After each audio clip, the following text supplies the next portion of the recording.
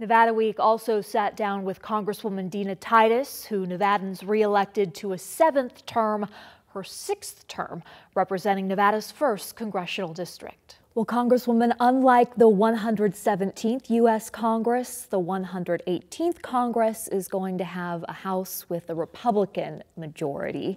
What impact does that have on what bills you decide to support? Well, most of my political career has been spent in the minority, and that counts the state legislature and the Congress. So I understand what it means to have to work hard to get things done when you don't have the votes on the floor. I think you just have to pick your battles more carefully. You look for issues that aren't so ideological, so you can find people that you can compromise with. I'm on the infrastructure committee, for example. Roads and bridges don't know party lines. Everybody should support that for their own district. So there's some potential there. And I've partnered with some Republicans on some of the animal issues, animal testing by the VA, for example. Brian Mast is a partner there. So I'll continue to work on those issues. Some of the things that we were able to push in a Democratic House, though, we're now playing defense, and that would be like the abortion issues, some of the climate issues, even protecting Social Security. Infrastructure and animals. Do you have particular legislation planned? Well, yes. In the animal area, we have a Wild Horse and Burro Protection Act, and that's to be sure that we have a safe, healthy way to manage horses on the range. You know, Nevada has the most wild horses. Right now they round them up with helicopters, and you have seen those horrendous pictures of how they just run a colt to death or something. So I'm working with Interior and our own committees. Grijalva chairs that now from Arizona to get that done. But another thing is animal testing. The VA has stopped testing on dogs, but a number of the agencies test on dogs, puppies and kittens. And as I said, Brian Mast is my main partner there, but people just don't want to see that because animal testing really doesn't translate to humans anymore. As of this recording, we are still in the 117th Congress, and you recently introduced, along with 3 other members of Congress, the Impact Human Trafficking Act. What will that do if it does become law? Well, we hope that it'll maybe get in the final appropriations bill, but we've seen human trafficking just growing internationally, not just in this country, and Las Vegas is a place where it occurs, and it occurs both for sex trafficking, but also for labor trafficking and from other parts of the world, and we want to be sure that state, local, and federal governments can work together on this issue, that there are resources for identifying the problem and then helping the victims. Sometimes when an underage person is caught for prostitution, the person is a victim because they've been trafficked, but then they become the criminal because they're the ones doing the prostitution. We'd like to see that cleared up and address the issue here locally as well as nationally. About the Impact Human Trafficking Act, it was introduced at the end of November. To me, that seems awful late, but there's got to be some sort of thinking behind it, some practicality? Well, a lot of getting legislation through is in the timing. Sometimes you start something this session of Congress because you want to see it continue into the next session. That's the way with the wild horses. We've been working on that for a long time. Sometimes you do it at the last minute in hopes not that the bill will pass, but that it'll be turned into an amendment to get on a bill that has to pass before the end of the session, which would be like funding the government. Okay, so then it is possible that if you introduce something now, it may not get past this session, but because it's put together already, you can reintroduce it? Exactly, that's right. You've got the information, you got the bill drafted, you got the supporters lined up, so you're ready to go. Okay, anything you introduce this session you plan to reintroduce? Well, I'll continue to work on the wild horse issue if we don't get that passed. Some of the environmental issues are very important to me here in Nevada, certainly.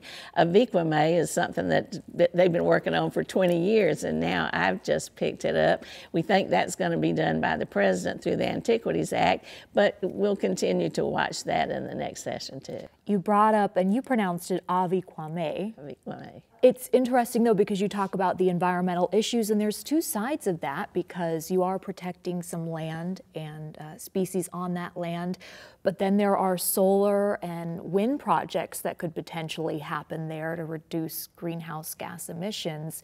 they won't be able to be built there because now it's a federal monument. How do you rationalize those? Well, I've been a strong supporter of renewable energy since I was in the legislature. I had the bill that did net metering, where you can generate your own solar power, sell it to the power company back, and get some reduction on your own bills. And also the portfolio standard, which forces the power company to buy so much solar as a percentage of their portfolio.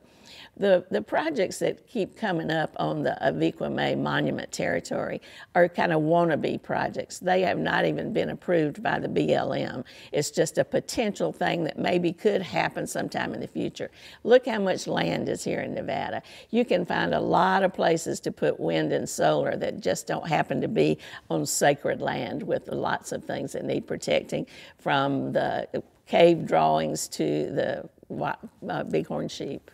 For those who don't understand the importance of protecting land like that, what would you say? Well, I'd say go out there and see it, for one thing. It's not very far away, and it just has majestic vistas. We don't need to develop every place, and people would rather have some wild area around as the other side of Nevada from our urban core. So I'd say visit it, and then think of protecting public land for future generations, not just today. And what about the need for developable land in Nevada? How do you justify that while protecting this land? Well, I think, again, there are a lot of places you can build that don't have to be on sacred land. There was a lands bill this time in the Congress that didn't get out of the Senate, but that will probably come back too, because you have to provide some land for development where the community can grow, and I certainly support that. But you have to be selective. You have to have sustainable growth. You have to have the water to feed that growth. You have to put in transportation.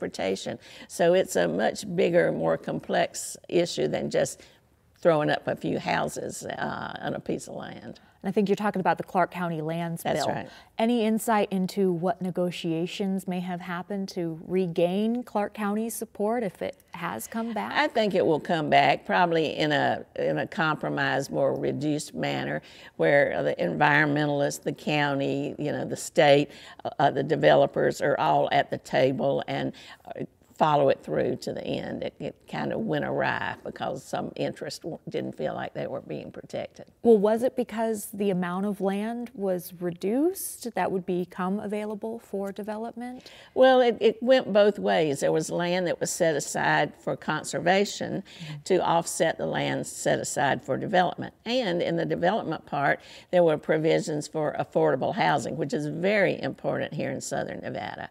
But all the different parties had little pieces of it that they weren't too happy with. So I'm sure you'll see it come back again. On the topic of affordable housing, when we had you here in October, you talked about the need to create incentives for the construction of affordable housing. Is it just not all that attractive for companies? Well, you have to be sure that the company can make some money on it. You don't take away all the profit margins, but we have to build it in places where it's needed. You have to build it quickly. We put, I think $500 million came out of one of the recovery bills to the state, and then the governor created the Home Means Nevada, and it had those kind of incentives in it and help for people to pay mortgages and get into some of these lower income projects. Okay, and from what we understand, though, that $500 million will be just a drop in the bucket in terms of how many units are needed. Something like 85,000 affordable housing units are needed. So what else can be done outside of, the low-income housing tax credit, which is a huge federal program? That is, and that's very important if you can get that tax credit. Also, in the recovery bills, there was help for people to get mortgages and also to pay the rent. So that's been a little helpful too. But the lack of affordable housing is not new in Nevada. This has always been the case. And it ties to the homeless population. People can't pay the rent. They move from house to house, sleep in their car, then they become on the streets homeless. So again, it's a complex issue that ties with other things going on. And that tax credit, is it at risk? Well, you always have to protect tax credits. That's another one of those bills you were mentioning that comes up at the end of every session, is to move those tax credits forward, whether it's the Child Tax Protection Act or the Housing Protection or protection for investments in renewable energy. That's a tax credit as well. How tired are you of talking about gas prices? Well, gas prices are going down, so that makes me a little happier. I saw $4.15, and that's still too high, but it's a lot better than $5.50. And it's December right now, so this may air in January, and who knows the volatility of gas prices. Right. How much really can you do at the federal level to help? Well, the president has opened up the reserves. That has helped, and certainly there's more drilling going on now with the licenses that already existed. There's several bills that I co-sponsored to go after the gasoline companies for gouging, taking advantage of the situation just to raise prices. If you look at the profits those companies made and the salaries those CEOs have, you can see that there's obviously gouging going on. Excuse me. However, the war in Ukraine continues, and that's a factor. And then all of European inflation and dependency on oil was Russia, now the Saudi Arabia, that's something we have less control over. Do you anticipate more bills about price gouging and potential penalties on big oil companies? I'm sure those will be reintroduced, and I will continue to co-sponsor them. It'll be harder, though, with the Republicans in the majority in the House. Congresswoman Dina Titus, thank you for your time. Thank you.